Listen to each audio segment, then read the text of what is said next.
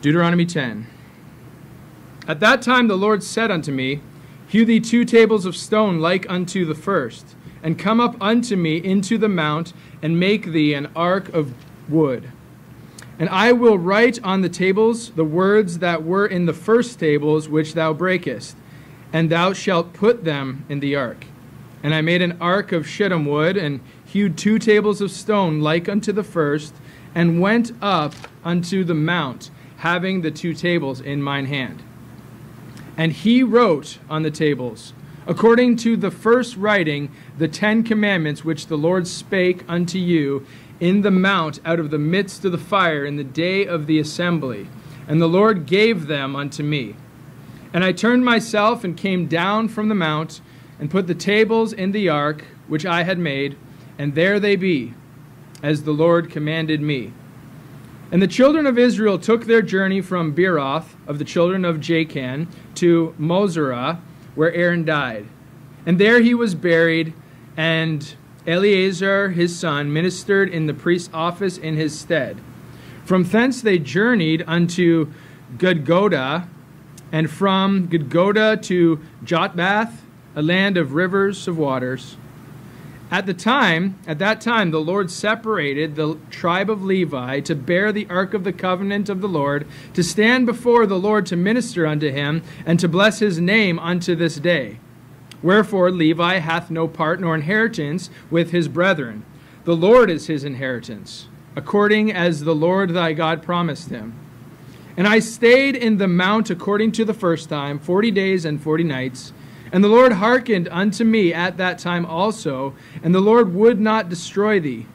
And the Lord said unto me, Arise, take thy journey before the people, that they may go in and possess the land which I swear unto their fathers to give them.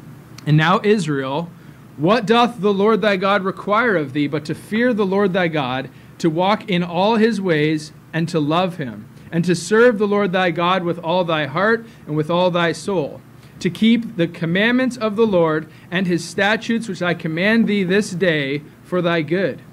Behold, the heaven and the heaven of heavens is the Lord thy God's, the earth also with all that therein is.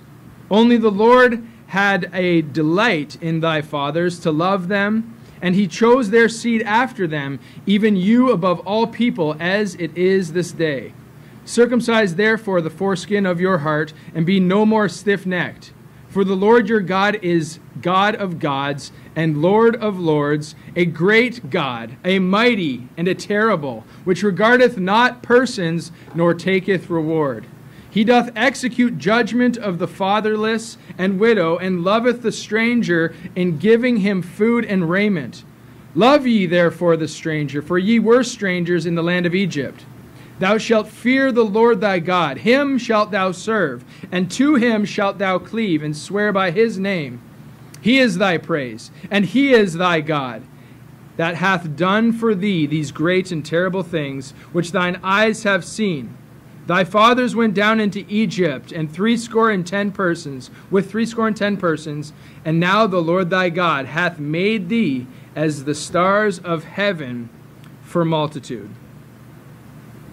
So when looking at this chapter, we find there's a few events that God just kind of passes over very quickly. If you were to look at Deuteronomy chapter 9, what you find here is events mentioned from Exodus chapter 32. Because remember, Deuteronomy is a retelling of the law. It's basically Moses about to set the people, the second generation after, into the promised land. But he wants to reiterate to them the law that perhaps many of them had forgotten. But he tells it again, as he did the first time, a little bit more concise, some extra details, but most of it is just pretty brief. So in that first verse there of Deuteronomy chapter 10, it says this, At that time the Lord said unto me, Hew thee 2 tables of stone like unto the first, and come up unto me into the mount, and make thee an ark of wood. Now you can go back to Exodus, keep your finger in Deuteronomy 10, Exodus chapter 34, and right away you see verse 1 of Exodus chapter 34, it says, "And the Lord said unto Moses, hew thee 2 tables of stone." Okay, so we're grabbing that same event right there at Exodus chapter 34. Now, before that, go to Exodus 32, and in verse 19, Exodus 32 and verse 19, it says, "And it came to pass, as soon as he came nigh unto the camp, that he saw the calf and the dancing, and Moses' anger waxed hot. And he cast the tables out of his hand and brake them beneath the mount. And he took the calf which they had made and burnt it in the fire and ground it to powder and strawed it upon the water and made the children of Israel drink of it." So there's the reason why then a second table of stone needed to be made. And that grabs us, Deuteronomy chapter 9, and in verse 16, where the same event takes place. "And I looked, and behold, ye had sinned against the Lord your God, and had made you a molten calf, and ye turned aside quickly out of the way which the Lord had commanded you.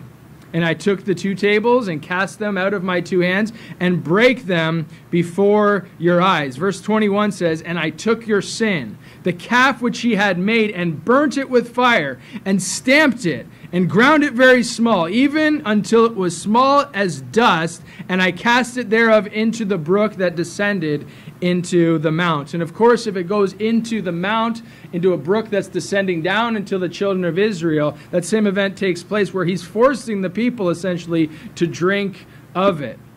And that's from Deuteronomy chapter 9. Now look at the end of Deuteronomy chapter 9, and in verse 25 it says, "Thus I fell down before the Lord 40 days and 40 nights, as I fell down at the first, because the Lord had said he would destroy you. I prayed therefore unto the Lord and said, O Lord God, destroy not thy people and thine inheritance, which thou hast redeemed through thy greatness, which thou hast brought forth out of Egypt with a mighty hand." Now this is just briefly discussed and briefly mentioned in passing. And when we dealt with this last week, Deuteronomy 9, I grabbed a hold of that phrase, "Thus I fell down," and verse 26 says, "I prayed." I fell down, I prayed. And this was Moses' heart in dealing with the people Israel and their many sins before God, and in contradiction to the law that he was trying to give them.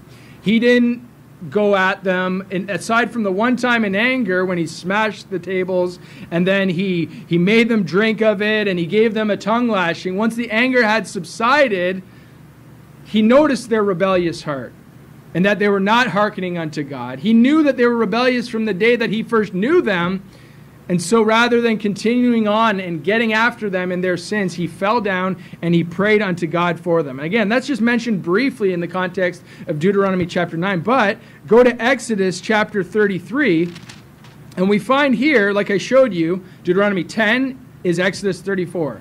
Deuteronomy 9 is Exodus 32. And so you have this whole chapter, Exodus 33, that's not brought up again in Deuteronomy chapter 10, or in Deuteronomy, but rather here it's mentioned and actually gives more clarity to that moment and that time when Moses went and interceded for the people, standing before God in between them and a wrathful and angry Lord, between God and a wrathful and angry God and a people that had sinned against him. Moses stood in the gap and pleaded for them, that Moses would have God give mercy unto his people. Go to Exodus 33 and in verse 7. It says, "And it came to pass, when Moses went out unto the tabernacle, that all the people rose up and stood every man at his tent door and looked after Moses until he had gone into his tabernacle." And so what this is mentioning here in passing is the moment in verse 7 when it says, Moses took the tabernacle and pitched it without the camp, afar off from the camp, and called it the tabernacle of the congregation. And it came to pass that everyone which sought the Lord went out unto the tabernacle of the congregation, which was without the camp. So Moses is super angry with the people. He smashes the tables. We hear that he's going and praying for the people, but before that, and at the same time, he first picks up the tent, the tabernacle of the congregation, and brings it without the camp into a place afar off from the camp, names it the tabernacle of the congregation, gives it a title at this time. and then essentially draws the line of those which are of the camp, of the people, of the general populace, and those that would come and seek the Lord. He's clearly dividing the two groups, just the general people from those that want to seek after God. He takes the tabernacle, takes it without, afar off, without the camp, and separates it very clearly and distinctly from the world, so that those that want to get a hold of God, which seek the Lord, have to go out unto the tabernacle of the congregation that was far without the camp, far without the world. They had to make a great traveling, a great journey to get to what at that time was known as the house of God, the tabernacle of God's people. They traveled afar to get there. Moses made it a little more difficult for them, which actually proved the hearts of the people. No longer could they just step out their front door and be in the tabernacle. No, Moses was so angry with the people, understanding that no matter how hard he'd labored with them, they refused to obey, and so he just ripped the tabernacle right from under their nose and put it afar off so that they would have to actually make an effort to get there.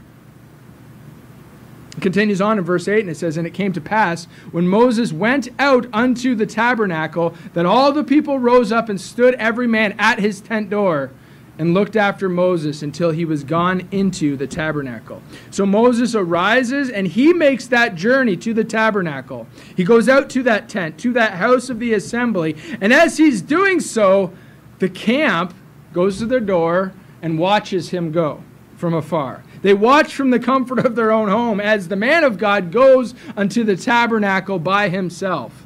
Verse 9 it records, "And it came to pass as Moses entered into the tabernacle, the cloudy pillar descended and stood at the door of the tabernacle, and the Lord talked with Moses. And all the people saw the cloudy pillar stand at the tabernacle door, and all the people rose up and worshipped, every man in his tent door." Now, clearly the invitation was given in verse 7 that everyone which sought the Lord could come out and go unto the tabernacle. And yet here Moses, the man of God, stands up and he starts his journey out at the time, I believe, when worship was appointed, at the time, I believe, when the praise of God's people, when you could seek God at this time, was to take place. And instead of joining Moses, the people just stand and watch from their tent door. And it's funny because we almost see the same thing happening today, where instead of people getting up and making the effort of going to the tabernacle, the house of God, and meeting with the man of God and meeting with God at that time, they would rather stay in their own tents, in the doorway, and watch from afar and see the miracle that's happening of the cloudy pillar falling, see the miracle that's happening of the man of God going and praying and seeking after God on their behalf. They watch from afar. Now, was there a cause for them to stay home and not go to the tabernacle and worship there? Well, of course there was a cause. Look at this. Verse 35 of the previous chapter. Exodus 32 and verse 35, it says, "And the Lord plagued the people because they had made a calf which Aaron had made." Very clearly there was a cause. There was a great plague sent from God. Why was that plague there in the first place? Because of the idolatry and wickedness of the people. God sent a plague. Okay, so of course we are all justified in staying in our own tents, hiding away, letting the man of God go to the tabernacle. We're not going to make that effort. We're going to stay here safe. There's a plague out there. It could get us, right? The Lord could smite us with that plague that he gave us for our wickedness and for our sins. Now, verse 28 of that previous chapter records, "And the children of Levi did according to the word of Moses. And there fell of the people that day about 3,000 men." Wow, 3,000 men had died of this very plague that God had sent upon his people. God judges the people for their idolatry and their wickedness, so we're all going to stay in our tent doors. We're going to watch from afar what's going on down at the house of God. We're not going to leave our houses. We're going to hide away. We're going to shelter. That plague could get us. We could be numbered among the 3,000 that were destroyed by the plague. Now the Bible records, and we read that in Deuteronomy chapter 10, at the very last phrase of that chapter, it says that God took a handful, about 70 people of Abraham, and he made of them a multitude as the stars of heaven. Now look up there tonight when you get a clear sky and count the stars and see how many you can count. The thing is that once you start counting stars, you'll see the clear ones, and then in between them there will be many more that until your eyes really focus, you can't see them. On the clearest nights, you can see that essentially the whole sky is lit up with stars. You could never even count them. Millions upon millions of people. And historians record that at the time of the Exodus, there was likely at least 2 million people that went out with the children of Israel. And so what do we have here?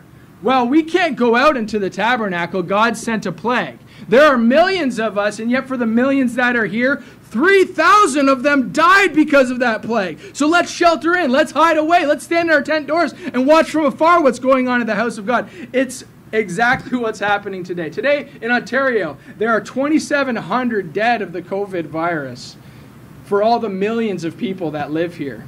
And yet, so many people that would call themselves believers, that would say that they're seeking God, that would say that they're Christians, that they would say that they're believers, are hiding in their tents, watching from afar via the internet or whatever, the things that are going on down at the house of God, instead of joining in what's going on there as they ought to. So yes, they're justified. There's this great plague. 3,000 have died of the millions that are present.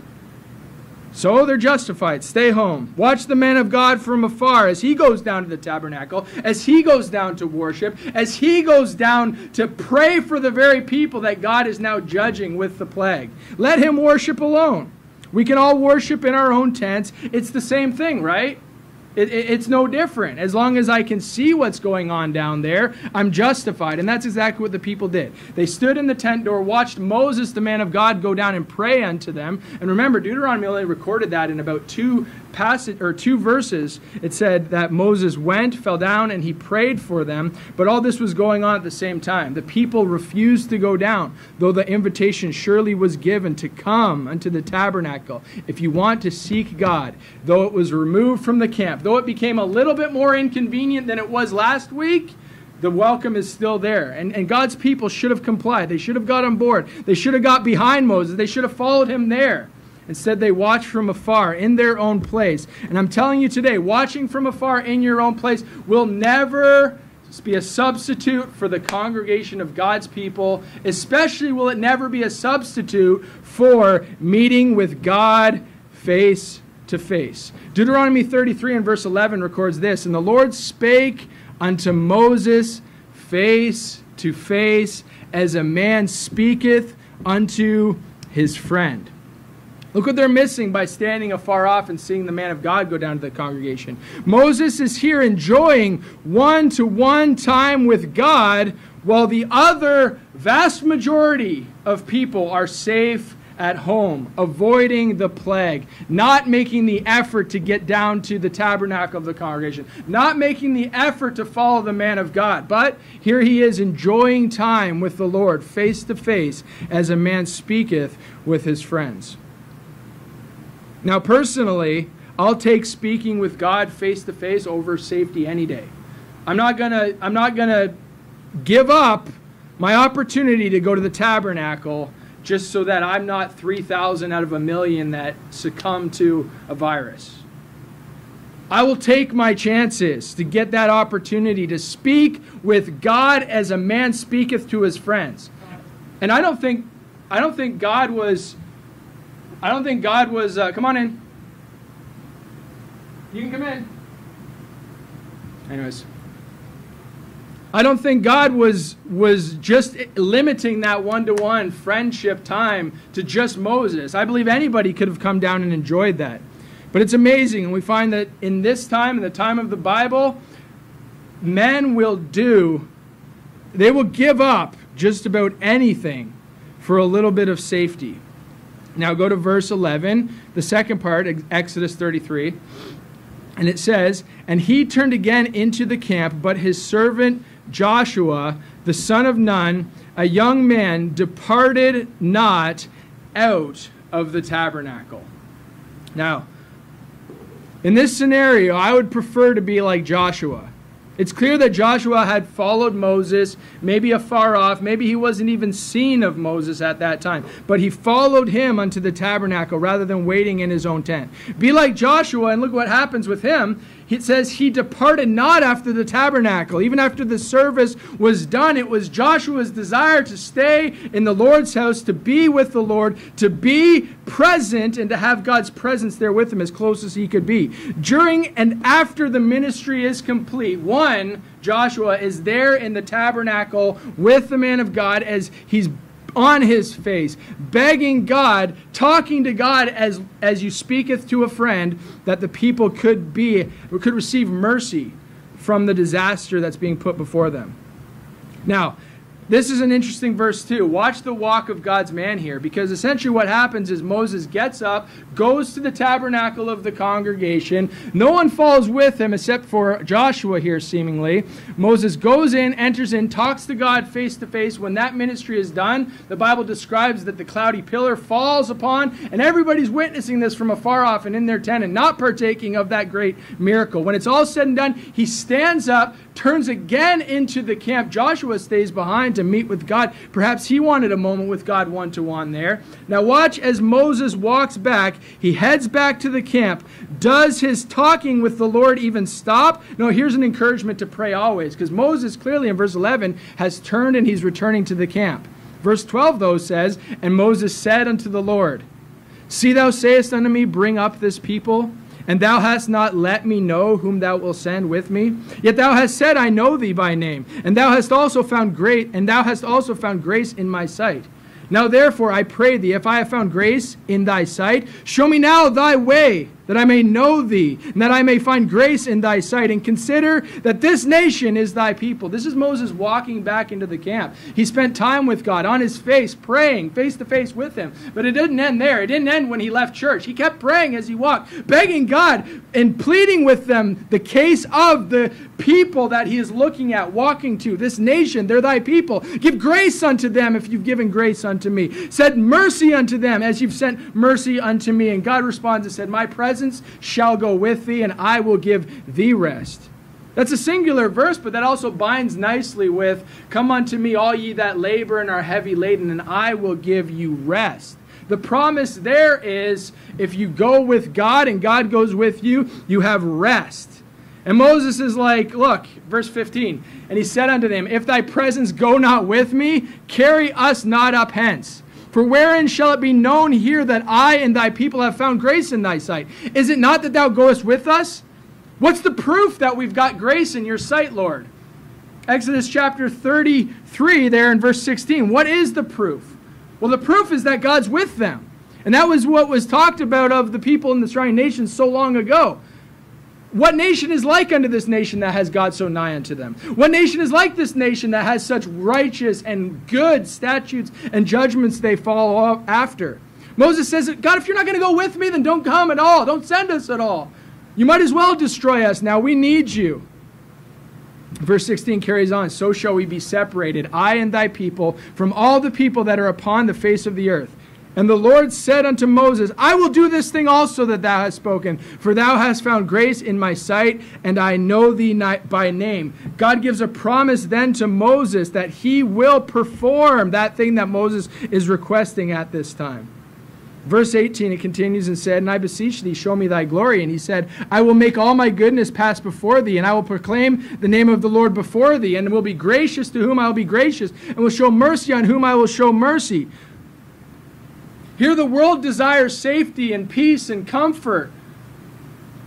And yet Moses is clearly indicating that his prayer is that if that's all he has, he wants none of it. He needs the presence of God. Certainly Moses here is protected from the certain destruction. Why? Because he is standing before the living God and continuing in the things that he had done before. The only difference is that Moses had taken from the rebellious people the tabernacle, moved it without the camp, and said, there, now show me an effort that you actually want to see God. Here it is. Come unto the tabernacle. Nobody does. They stay at home for fear of a plague, for fear that they would be 3,000 out of 1,000,000 that would succumb to this plague. And Moses says, you know what, God, I'm begging you for these people. I'm praying thee for these people. Deuteronomy 10 says he's on his face asking that God would forgive these people, show mercy unto these people. He returns to the camp, continues praying for them, begging that God would be merciful. And he wants his presence to be with him. And God says to Moses, my presence is sufficient and I will be with thee. And he says, if you won't, then don't bother, God. We'll just give up. That'll be it. But don't start again with me, because that's what God said. He's like, I'm going to destroy these people. I'm just going to start with you. Moses begs God, rather, to just have his presence. Go with me, God. And God reveals himself in a special way. Verse 21 down to 23. Though no man has seen God at any time, verse 23 says, and I will take away mine hand, and thou shalt see my back parts, but my face shall not be seen. The Bible promises that no man hath seen God at any time and lived. And yet Moses was able to see a part of God in that special exchange there. Go back to Deuteronomy chapter 10. Now all of that chapter falls in that exchange between Moses and God, and the tabernacle being separated, and men being invited to come join, and yet they're standing off for a plague. They're hiding in the tabernacle, they're hiding in their own tents, only watching what's going on in the tabernacle from afar. All that happened in the course of 2 verses here. Verse 25, thus I fell down. Verse 26, and I prayed there in Deuteronomy chapter 9. Now Moses begs that the stubbornness, wickedness, and the sin of these people would be forgiven. He asks God to remember that they're your people, they're your inheritance. You brought them out by your mighty power and by your stretched out arm. God, the world needs to see that you're with these people, otherwise they'll start calling you a liar and blaspheming your name. And that was how Moses came at God and asked him grace for his people. Verse 1 then, the restoration of the tables begins. Moses in anger broke them. He scolded and chastised the people, made them drink of the dust of those tables, and then prayed for them. And sometime in that exchange, essentially God said, go make those tables again. Verse 1, the Lord said unto me, hew thee 2 tables of stone. Verse 2, it says, and I will write on the tables the words that were in the first tables which thou breakest, and thou shalt put them in the ark. And I made an ark of shittim wood, and hewed 2 tables of stone, like unto the first, and went up into the mount, having the 2 tables in mine hand. And he wrote on the tables, according to the first writing, the 10 commandments which the Lord spake unto you in the mount out of the midst of the fire in the day of the assembly, and the Lord gave them unto me. God here says, take those tables, I will write, and then he says, he wrote according to the first. So in the exact same way that God spoke from the mount, is the exact same way that these tables were recorded, is the exact same way that when they were broken, God made them again. That which he spake was written according to the first writing. The same thing that he did in the first place. This is another proof that God can preserve his words. And God took that into his own hands to do so. It continues on, and at the very end of verse 4, it says, the Lord gave them unto me. The Lord gave them unto me. What did he give? He gave his words. And this is a deep and profound statement. The Lord gave them unto me. How is this so deep? How is there such great understanding in this? Well, if you go, again, you can go to Exodus, if you want, Exodus chapter 34. And in verse 5, it says, and the Lord descended. So remember, once we get to Deuteronomy chapter 10, we're very clearly in Exodus chapter 34. And this statement is made, Exodus 34 and verse 5. It says, and the Lord descended in a cloud and stood with him there and proclaimed the name of the Lord. And the Lord passed by before him and proclaimed the name of the Lord God, the merciful and gracious, long-suffering, abundant in goodness and truth, keeping mercy for thousands, forgiving iniquity and transgression and sin. And that will by no means clear the guilty, visiting the iniquity of the fathers upon the children and upon the children's children unto the 3rd and the 4th generation. And Moses made haste and bowed his head toward the earth and worshipped. And he said, if now I have found grace in thy sight, O Lord, let my Lord, I pray thee, go among us. For it is a stiff-necked people, and pardon our iniquity and our sin, and take us for thine inheritance. All of that captured in a statement, the Lord gave it unto me. Just, the Lord gave it unto me, but so much more. God actually descended in that cloud, stood with Moses, proclaimed his name, proclaimed who he was, proclaimed his own mercy, and that he would forgive iniquity, transgression, and sin, but by no means will clear the guilty. God of judgment stands before Moses, handing him, giving him the very 10 commandments, making proclamation of his own righteousness as he does so, assuring the man of God the position of the God whom he serves. Continue on in Exodus 34 and verse 29, it says, "And it came to pass, when Moses came down from the Mount Sinai with the 2 tables of the testimony in Moses' hand, when he came down from the mount, that Moses wist not that the skin of his face shone while he talked with him. And when Aaron saw the children of Israel saw Moses, behold, the skin of his face shone, and they were afraid to come nigh unto him." So to make matters worse, after this meeting and this exchange in the tabernacle and then in the mount, Moses returns and he's glowing for the presence of the Lord being upon him. Now you see why I will not exchange a little bit of safety for a chance encounter with the Lord. I want to be where God wants me to be. I want to be available so that when his presence shows up, I'm there. Last place that I want to be when God descends in a cloud upon the tabernacle is back in my tent watching from afar, trying to stay safe, trying to shield myself. That's the last place that I want to be. And yet when Moses comes and he returns unto the people, verse 33 of that chapter says, until Moses had done speaking with them, he put a veil on his face. They were so afraid to face the man of God who had just had an experience with God that he had to cover himself up in order that they could even behold him and be with him and be near him and hear the word that he had and receive of those 10 commandments again, which he had broken the first time.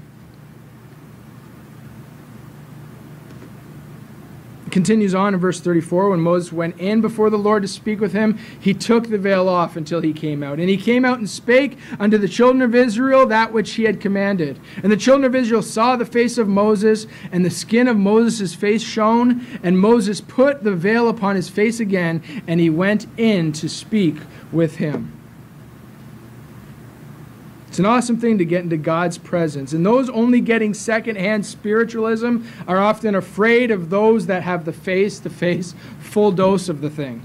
Haven't you seen that quite often? People that get out of church, if you're in church, if you're plugged in, if you're serving God, if you're getting with the program, those people that remove themselves from it, they almost get a fear of you because they know you've been in the presence of God. They know that you have been serving the Lord. They can see it all over you. They can see it all over your face. Of course, unbelieving loved ones will sometimes scurry away. Of course, you go to knock on a door, and somebody that doesn't want to hear a religious message will lock the door away and scurry away. But our own brethren sometimes, who refuse to come and be with God in the tabernacle, but rather stay home, those are often afraid to face those that are full-on, face-to-face meeting with God. And here Moses had to cover his face in order that the people could even be in his presence. Going back to Deuteronomy chapter 10, and in verse 6, it says, "And the children of Israel took their journeys from Beeroth of the children of Jachin to Mizrah. And Aaron died there, and there he was buried. And Eleazar his son ministered in the priest's office." I won't go there, but if you want, you can later. That statement, "there Aaron died," goes in Numbers chapter 20, in verse 22 through 29, it talks about Aaron's death and how they chose the spot and how the anointing of Eleazar came afterwards. We can continue on.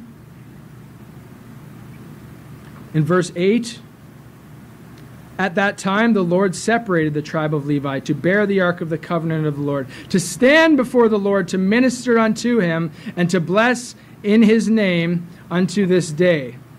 Wherefore Levi hath no part nor inheritance with his brethren, the Lord is his inheritance." And it's a hard cry to say that the people of Israel or the people of Levi have no inheritance when the Lord God is their inheritance. But what I see here is that at a time when men were removing for fear of the man of God and for fear of the presence of God because of the plague that he had put down upon them, God is still trying to get people to stand with him. Here he, at that time, when so many people aren't even going down to the tabernacle, he chooses the tribe of Levi to bear the Ark of the Covenant and to stand before the Lord to minister unto him. This is God desiring that not just Moses, not just Joshua who snuck in there, but now the children of Levi would come. I desire them, God says, to come and to meet with me face to face, to have that intimate relationship with me. And so he appoints even more people to serve before him. Verse 11 says, "And the Lord said unto me, Arise, take thy journey before the people, that they may go in and possess the land, which I swear unto their fathers to give unto them." Verse 12, it continues on, "And now Israel, what doth the Lord thy God require of thee, but to fear the Lord thy God, and to walk in all his ways, and to love him, and to serve the Lord thy God with all thy heart and with all thy soul?" Remember, most people are not coming down to the tabernacle. They're afar off for fear of the judgment of God that has fallen upon 3,000 of their family members, of their kindred, of their nation. And yet God here is reasoning with them. He appoints some that they would stand and minister before him. He accepts Moses and talks with him face to face. I believe Joshua also got a little bit of a blessing for lingering and hanging out a little bit longer in the tabernacle as Moses headed his way back. God has forgiven the people for their sins, for their transgressions, for their idolatry. And now he's ready to bring them back. He's ready to reconcile himself with them. But what does God require? Is it such a hard thing he lays before them? All I require is that you would fear the Lord thy God. That's all God wants really from his people, is a godly reverence and fear for him.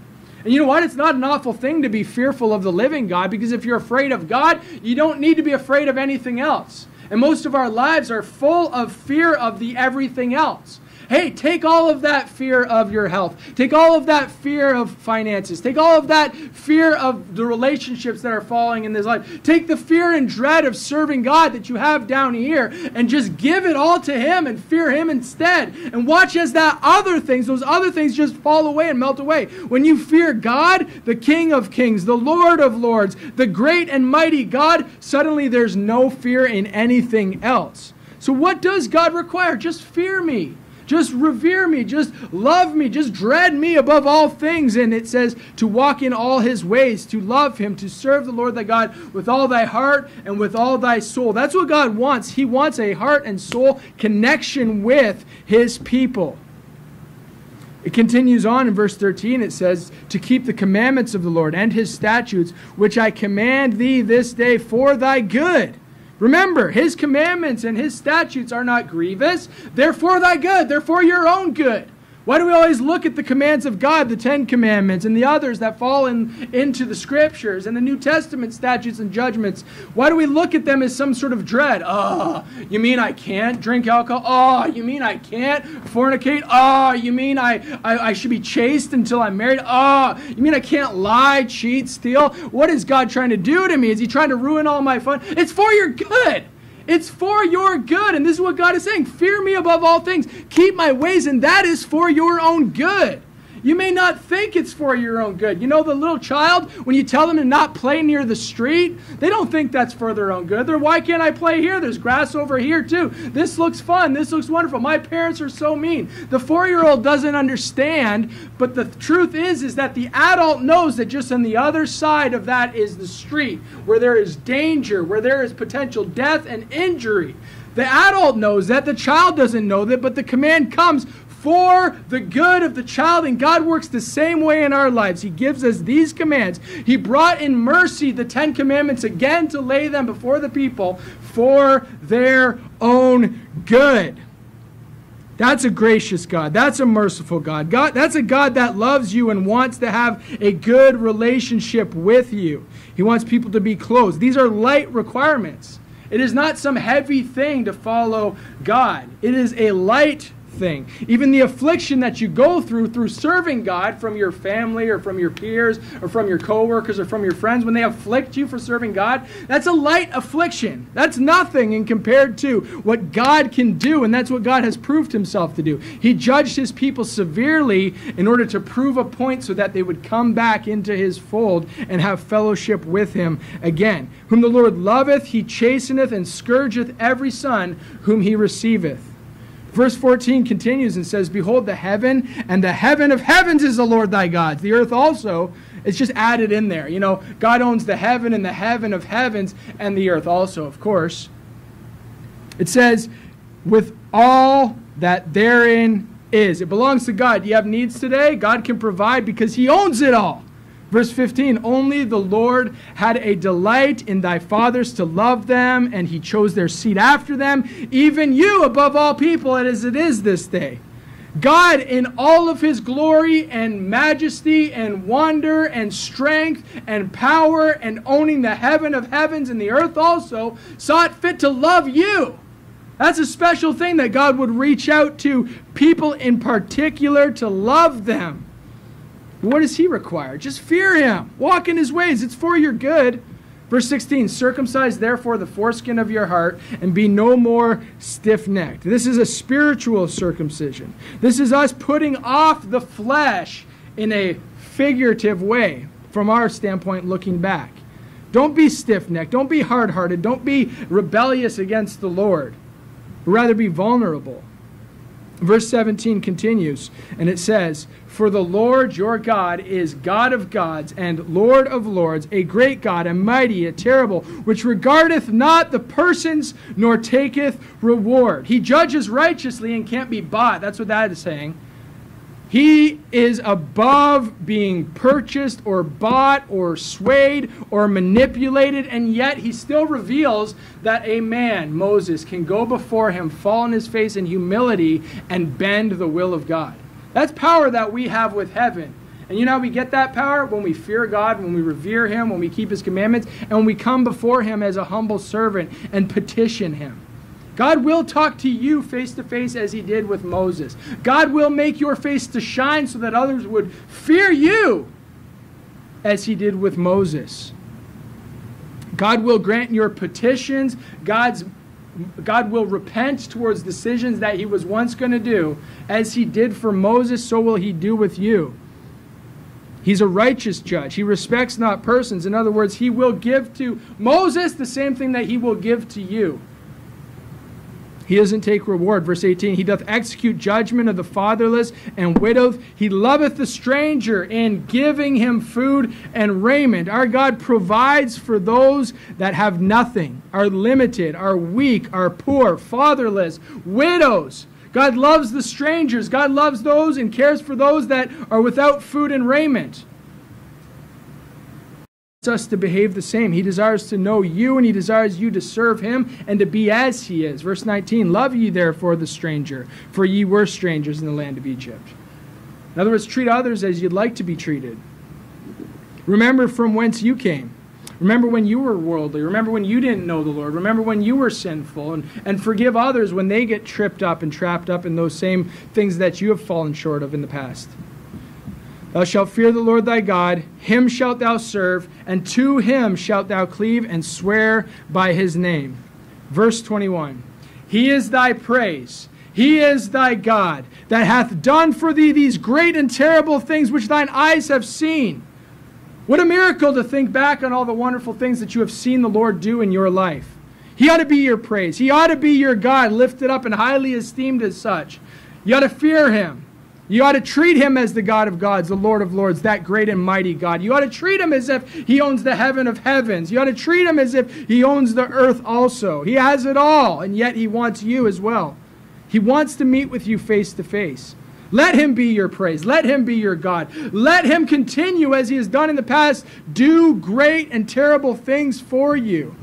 Verse 22 says, the fathers went down into Egypt with 70 persons. 70 people went down into Egypt. They went on faith. They went on a promise that they hadn't even seen but for faith. Abraham was called to a land that he had never seen, to sire a nation that he only saw a handful of them on this earth. And yet it says, and now the Lord thy God hath made thee as the stars of heaven for multitude. Millions upon millions of people came out of those 70 persons that had enough faith to get up, to go, to follow, and to fear God above all things.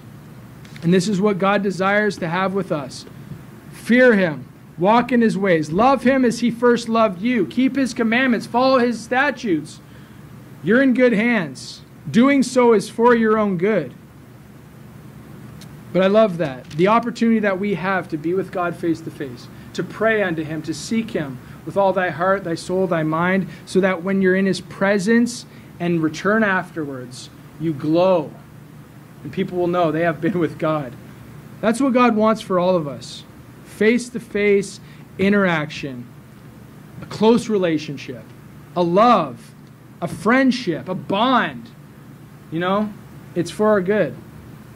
Believe that, trust that. You have that available to you. God doesn't respect persons. He'll judge you the same way he would judge some of his great men of God of the past.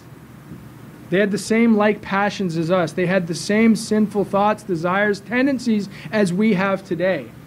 And yet God met with them. What is man that God is mindful of him? The Son of Man that he visits him. We're really nothing. Believe that and then go to the God that can make you something. Pick you up out of the depths. Give you mercy. Give you strength. Give you provide for you all your needs. Go to him. He wants you to meet with him face to face. Though sometimes he makes it difficult, and that's what he did. That's what he did through Moses, the people of Israel. He took the tabernacle out of the camp, made it a little bit more difficult, a little bit more challenging to seek after him. In the last 3 or 4 months, hasn't it gotten a little bit more challenging to meet with God face to face, to meet with the congregation, to meet with God's people? Hey, it's not going to get any easier. God's always going to allow for challenges to set in our lives. But if we're with him, following him, watching after him, believing on him, trusting him, we will go through challenging things, but we'll also get to witness the God who is our praise, the God who is our Lord, the God who we ought to fear above all things, continue to do great and terrible things, and our eyes will see it. And we will be rewarded with the sights and sounds and joy that comes with being in a relationship with the God that loves the fatherless, the widows, the strangers, those who need food and raiment, those who are down and out without hope. That's who God wants to love and get in a relationship with and work with, because that's where he can get the most glory. Continue to praise him, trust him, follow after him. That's what he wants. Meet with him face to face. That's what he desires. We ought to desire the same thing. Get after God.